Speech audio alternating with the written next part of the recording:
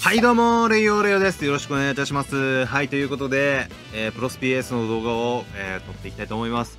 さあ、ということで、前回、予告させていただいた通り、今回ですね、プロスピベストナインタイトルホルダーセレクション第1弾が来ましたので、こちらのガチャを引いていこうと思います。さあ、ということでですね、私はですね、いつからだろうな、結構前、もうそれこそ去年からの話になるんですけど、何ヶ月ぐらいだろうな。まあ、軽く3ヶ月、2ヶ月、3ヶ月は言ってないか、2ヶ月ぐらいですね、私、実はですね、ガチャを引いておりません。っていうのも、このベストナインタイトルホルダーのためにめちゃくちゃ、エナジーを貯めておこうと思いまして、今回ですね、そのために貯めたエナジーを使ってベストナインタイトルホルダーを引いていこうかなと思っております。はい。で、まあ2ヶ月ぐらいって言ったんですけど、まあ実際どんぐらい溜まってんのっていう話になるじゃないですか。見ての通りです。見ての通りです。この数字です。この数字が全て無課金で集めたエナジーの数でございます。まあ2ヶ月ぐらいですね。はい、多分そんぐらいの期間はずっとガチャ引いてなかったですし、むしろ2ヶ月の間にイベントでエナジーを消費してるんですよ。まあ、ただイベントでエナジーを消費してもなおこの数残ってるっていうことを皆さん、覚えていただきたいなというふうに思います。で、一応ね、証拠見せておくと、はい、こちらがですね、証拠でございます。これね、まあ、どこで見んのっていう話なんですけど、ショップのですね、エナジーショップの一番下に履歴っていうのがありまして、まあ、そこに、このユーザー情報というか、のが載ってまして、で、このエナジーのうち、何が有償で、何が無償のエナジーなのかっていうのを表示してくれます。で、私のエナジーは全て無償でいただいたものでございます。はい。まあ、これが証明です。はい。ということで、まあ、今回ですね、こんだけ貯めたエナジーをですね、まあ、解放していこうかなと思っているんですが、じゃあ実際何十レすんのっていう話になると思うんですけれども、まあ、今回ですね、まあ、こちらのエナジーね、まあ、私はベストナインタイトルホルダーにできれば全部使い果たしたいなっていう気持ちではいるんですが、実際問題、ベストナインタイトルホルダー自体が、まあ、おそらくですけど、第3ぐらいまであるのかな、下手すると第4とかあると思うんですけど、第3弾まで引きたいは引きたいんですが、なんせエナジーの数自体は制限があるので、そう考えると、まあ、第3弾までのメンツによるんですが、どうしようかなっていうところ、まだ未だにそれが決まってないんですけれども、実は。ね、一応数的には12連かな、12回は引ける数なんですよ。なので12回を3で割ったら40連なんですね。ただ40連って中途半端だよねっていう話なんですよ。今回3回目6回目9回目10連ガチャを、まあ、9回目まで引くとベストナインタイトルホルダーS ランクが1人確定っていうものなんですよね。なので、まあ、この確定はだから引きたいですよね。だからやめるとしても30連60連90連のいずれかのこの3択になるんですが、ただ60連してしまうと後の第2弾第3弾に関しては30連ずつになってしまうんですけれども、まあ、だから今回で60連引くのか、それとも今回30連で終えて次の第2弾を待つべきなのかっていうところをね、未だに結構悩んでいるんですが、私ですね、今回このベストナインタイトルホルダーの第1弾のメンツを見た時に、割と所持している S ランクの選手が多いっていうことに、気づいております。なんか日本語を Google 翻訳で訳したのかっていう日本語が飛び出したけど、まあ、今回ですね、ラインナップの選手見ていくと、まあ、こちら、外崎選手であったり、鈴木大地選手、で、中田選手、で、山本由伸投手、近本選手、鈴木誠也選手、甲斐選手、石川選手、モイネロ選手といった面々が、私持っているということで、半分ぐらい持ってるんですよね。で、まあ、今回選ばれてる選手たちはもうベストナインタイトルホルダーの選手たちということで、どの選手が出ても強いわけですよ。そんでもってね、俺、まあ、西武ファンなわけですよ。西武ファンで、栗山さんがラインナップしているわけですよね。栗山さんも欲しいし、この栗山選手も欲しいし、あとはやっぱり坂本選手ですよね。坂本選手も欲しい。持っていないので。はい。全く持ってないんですよ、私、坂本選手。なので、坂本選手も欲しいし、なおかつですよ、この福投手ですよね。福投手もめちゃくちゃ強いというところで、もう欲しい選手めっちゃいる。第1弾だけでめっちゃいる。っていうことを考えたときに、60連いこうかなって思ってます。今現状。現状、まだ悩んでるけど60連いきたいなって思いが強いです。なので、まあそうだな。どうしよっかな。まあ、出る数にもよるんですが、まあほぼほぼ60連かな。うん。S ランク出る確率なんかね、割と低いですから。はい。もちろん、ね、たくさん出るっていうことはないので、やっぱりそれを考えると60連までするかな。うん、第2弾、第3弾も待ちたいけど、メンツを。できればね。まあだからどうしようかな。すごい悩むけど。正直言ってね、俺、浅村さんのね、最新のやつを欲しいんですよ。まあ、なので、浅村選手が出たタイミングで引いた方が本当はいいのかなとか思いつつも、ただなーっていう持ってる選手めっちゃ出てるんだよなーと思いながら。で、鈴木誠也選手に関しては、あれなんですよね。現状、実は、S を、もう最新のやつが出てるんですよ。この、なんだっけ、ベストナインタイトルホルダーじゃない方。こっちね、この、2020年のシーズン2の鈴木選手が出てて、もう継承できるところまで育てちゃってるんですよ。まあ、なので、すげえ悩んでるんですよ。鈴木選手出ちゃったら、もう育てた意味が全くない。めっちゃ損してる。だけど他にも選手いる。ね。他にも選手がいるからこそよ。ね。欲しいわけですよ。ね。なんだったら栗山さん欲しいし、栗山さんね、A めっちゃ大量に持ってて、多分ね、継承までいける数持ってるんですよ。だけど、未だに S 出てなくて、もうだから、めちゃくちゃ栗山さん欲しいなと思っているし、鈴木大地選手もいいし、ね、中田選手も強いよね。もう強いし、もう、いいやつばっかなんですよ。語彙力がひどすぎるけど。もうね、山本由伸投手も、まあ、最新じゃないけど、はい、持ってるし、もうだからね、どうしようと思いつつ、ただ60連引きてえな。うん、メンツ的にも。60連引きたい。ってことで、悩んだ結果、10分ぐらい悩みましたが、60連いこうと思います。はい。ってことで、早速やっていこう。この動画が一体何分の動画になっているんだろうか。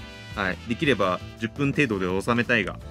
さあ、ということで、うわー、ベストナインタイトルホルダー、動画にすると思ってなかったな、俺。やばいな。数年前の俺は考えられないことを今やってるわ。はい。いやー、行きましょう。いやー、まさかプロスピ S の動画を撮る日が来るとは思いませんでした。さあ、それでは参りたいと思います。まずは、10連。いやー、頼む。誰か1枚でもいいから出ててほしい。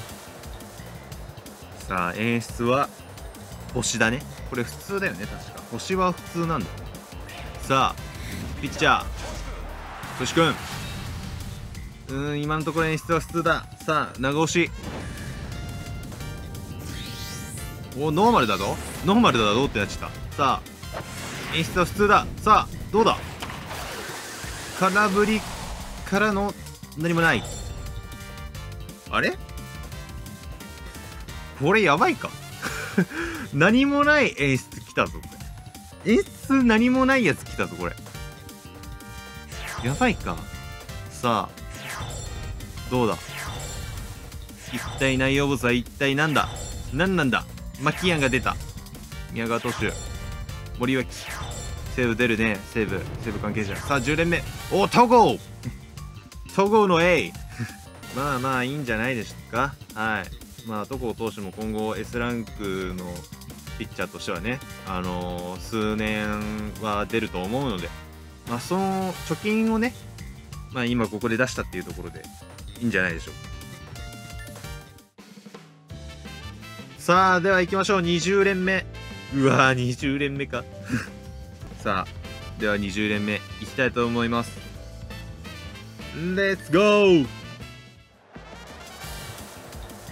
さあ演出は星だよ。さあピッチャーひとしくん長押し。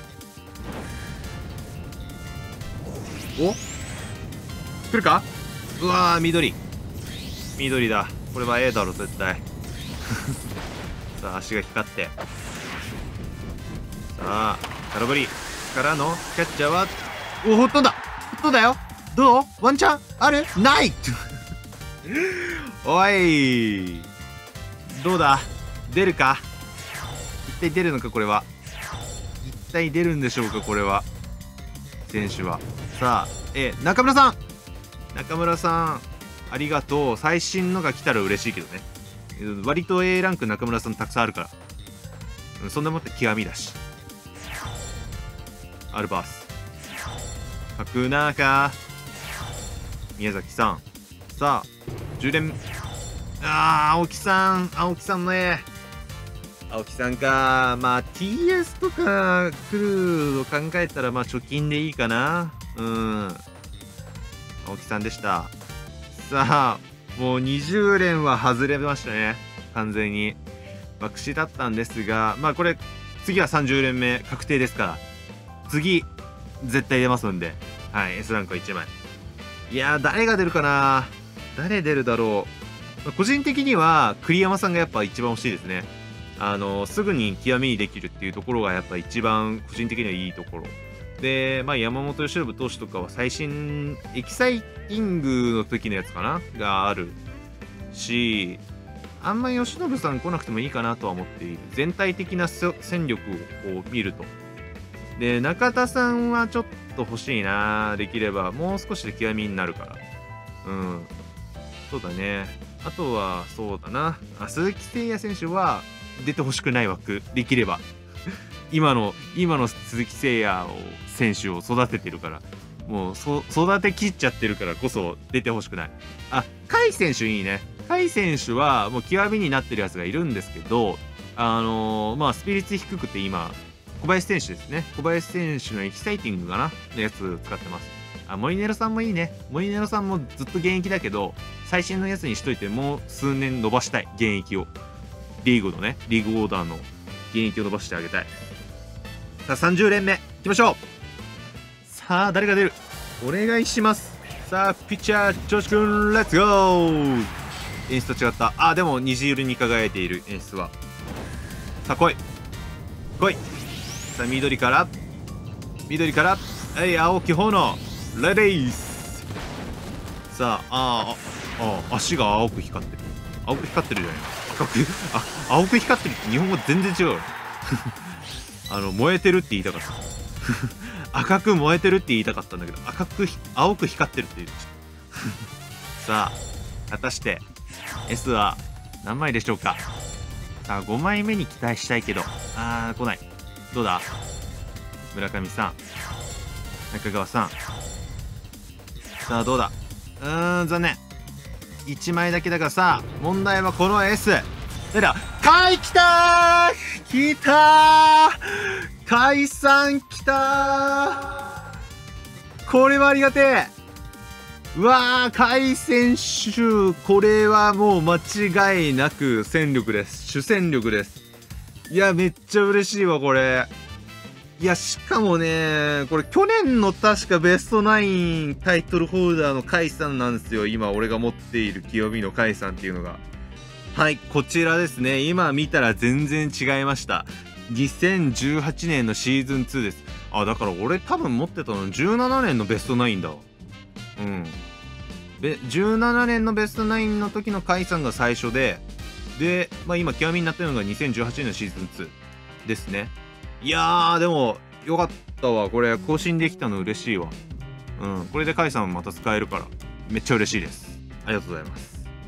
さあ、ということでもう30連目まで終えてしまったんですが、いやー、これでもちょっとね60連いきたいな。やっぱメンツ的にはいい選手ばっか揃ってるから、言ってもね、この選手たちの A ランクが出ても全然いいんですよ。称号枠とか、あとは突を進めていくにもやっぱりね A ランクは欲しいので引いていこうかな。やっぱり持ってる選手多いから、先に A ランクをもうたくさん保持して突を上げきって、で最新のものが来た段階で極みにするっていうのが一番いいと思うので、それでいきましょう。さあ60連目までいきたいと思います。40連目。さあベストナインタイトルホルダー第1弾いきたいと思います。40連目お願いします。おお、月出た、月出たぞ。月が出た。スポットライトは虹色だ。さあピッチャー調子くん、さあ何が出る、何が一体出るんだ。緑からのリリース。どうだ。虹だけ、虹じゃねえわ、月だけだぞ今のところ演出は。さあ飛んだ。笑うか、笑ったら来るぞこれ。虹だけ。これは A ランク以上は確定ですけど、どうだ、誰が来る。対象の A だったらいいけど、誰が出るんだろうか。さあ大瀬良さん、中村翔吾さん。さあ次だ。ここが高橋さん、板野友美と結婚おめでとう。対象でもなかったわ。いやーマジか。マジか。50連目今んところ確定以外でと S なし。いやー頼む、マジで50連目で出てほしいわ。お願いします。さあベストナインタイトルホルダー第1弾50連目いきたいと思います。お願い1枚でいいから出て。月来たよ。月また来たよ。月 A ランク以上確定。これでもう。さあピッチャー調子くん、レッツゴー。さあお願いします。演出はここで普通のやつ来た。リリースどうだ。調子くんレッツゴーまで来てるよ。2個来たよ演出。飛ばないやつやん。石川、菅野、櫻井。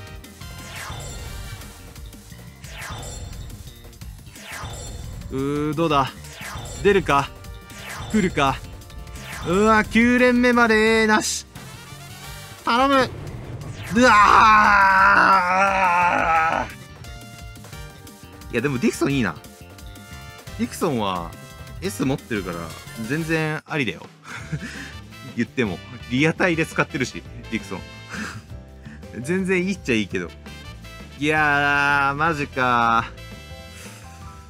でも対象選手1個しか来てねえんだよな対象選手1個しか来てねえんだよなマジで。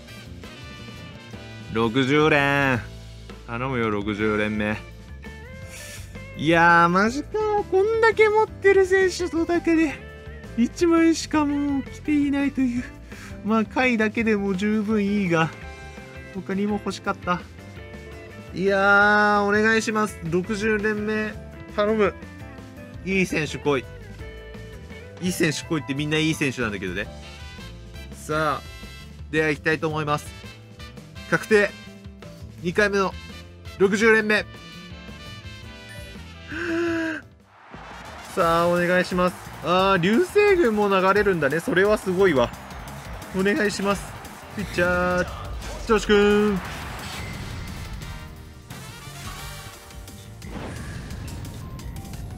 さあ、リリースだけ。リリースだけ。マジか。最初のやつだけ。おえバット当てたよ。初めて見た、この演出。バットになんかすごいぞ。俺初めて見るぞ、この演出。バットに当たった上になんか知らん人が後ろ映ったぞ、これ。これもしかして複数枚系の確定？もしかして複数枚系の確定出た？わけわかんなくて俺めっちゃ興奮してんだけど、今。どうだ出るか、複数枚。あるか？あんのか？おい、国分じゃないっけ？なんだっけ？すげえ興奮しすぎて名前で忘れちゃったわ。クモンわ。クモン投手ですね。さあ、問題はこの次。うわ、B！ 複数枚じゃなかった。ただの確定演出だった。なるほどね。なんかニコってしたやつと別にあるんだね。演出が。初めて知ったわ。さあ、確定で出るのは、栗山さん！きたー！栗さん！めっちゃ嬉しい！めちゃくちゃ嬉しい！栗山さんのベストナインきたー！マジ最高！ありがとう！栗山さんは嬉しいわ。いやー、マジ嬉しいわ、これ。めちゃくちゃ嬉しいわ。いやー、これは嬉しい。栗山さん出たよ。いやー、ということで、60連目まで引きましたが、最終的に言うと、60連して出た S ランクの数は2枚です。はい。ですが、価値ある2枚が出たと思います。いやー、これはもうね、勝ったも同然じゃないか。言い過ぎか、それは。さあ、そしてね、栗山さんの S 出たんですけども、皆さん見ていただければお分かりいただけるかと思いますが、栗山さんの A、もう私大量に持っております。自チーム西武なんで、自チーム、A ランクチケットとか、使うとね、大体、揃うわけですよ、こんだけ。もうほぼほぼ持ってる。てかね、なんだったらね、称号チャレンジで何度かできるぐらい持ってたんですよ、これ。ただ、にしても持ちすぎだなと思って。にしても栗山さんの絵いすぎだなと思って、何枚か俺普通に素材として使ってるぐらい、栗山さんの絵はもうたくさん持っているので、いやーもうこれでね、ごとついけるわけですよ、あっという間に。あっという間に限界突、もうね、5いけるんで、もうこれはじっくりとね、育てて、しっかりと突5にしてね、極みにしていけたらなというふうに思っております。はい。称号するまでちゃんと確保してます。はい。いやー、よかった。で、甲斐選手もいるんですよね。ご覧の通り、継承ができるといったところで、甲斐選手も、そうだな、甲斐選手ってあれだっけ？特殊能力これ上げてるんだっけな。あ、そうだね。上げてるね。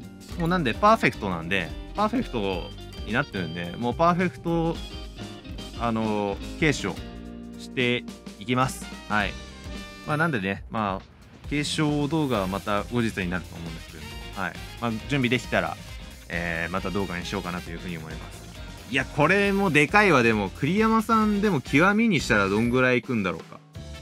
極みのステータスが、70かでも言って。そんな高くないんだね。いや、でも全然ね、いいですよ。はい。外れ枠とかね、皆さん言っている人もいるかもしれないが、私は西武純正なんで、はい。もう、めちゃくちゃ強いわけですよ。私からしたら。西武純正の私からしたら、もうこの栗山さんっていうカードが1枚あるだけで十分強い。もう本当にすげえ。いやー、これは嬉しい。栗山さんですよ。そして、甲斐選手は、パワーが低いというか、走力の方が高いっていうところなんですけど、おそらくですけど、称号チャレンジで多分パワーもどっちか、越すぐらいにはできると思うので、パワー型にできるかな。パワー型キャッチャーとして入れられる可能性あるので、全然ありかな。全然ありです。もうこの2人来てくれただけでだいぶ強くなったね、チームが。もうすでに強い。間違えた、こっちじゃないんだ。俺が見たかったのは称号。そうですね、めちゃくちゃ強いんで、そうだな、パワー2つだっけ ?3 つだっけ覚えてねえわ。興奮しすぎて全然記憶力が吹っ飛んでますけど、とりあえずパワーが上がってくれれば全然いいので、そうっすね。この大砲、一番下の大砲とかでも全然同値にできると思うので、甲斐選手、パワー型にして、オーダーに組み込みたいなと思います。いや、めちゃくちゃ嬉しいわ。本当に。クリさんが出たのが一番嬉しい。俺は。クリさんが出たのも嬉しいわ。いやー、ということで、今回ね、残念ながら S は2枚しか出なかったんですけれども、ベストナインタイトルホルダー、2枚、スランクが確保しまして、甲斐選手と栗山選手でございました。いや、これをね、おそらくだけど、リーグオーダーに入ってくるのはだいぶ先なので、一応ね、今、経験値 1.8 倍の時期になってきたので、育成が追いつけばって感じですかね。今ちょうど他の選手を育ててる段階なので、ちょっとね、先になりそうかな。2ヶ月ぐらいにはもうリーグオーダー入ってるかなっていうぐらいかな。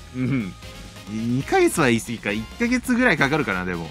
無課金で、そんなスタミナもエナジー消費して回っている人間ではないので、ちょっと時期的には遅れるかもしれないんですけれども、栗山選手と甲斐選手、リーグオーダーに入れて、また強くなっていきたいなというふうに思います。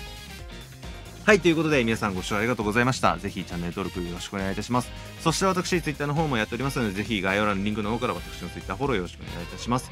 そしてこの動画最後まで見てくださった方、高評価、低評価どちらも構いませんので、評価ボタンよろしくお願いいたします。はい、ということで、以上、レイオーレオでした。それでは皆さんまた別の動画でお会いしましょう。See you in the movies. Goodbye.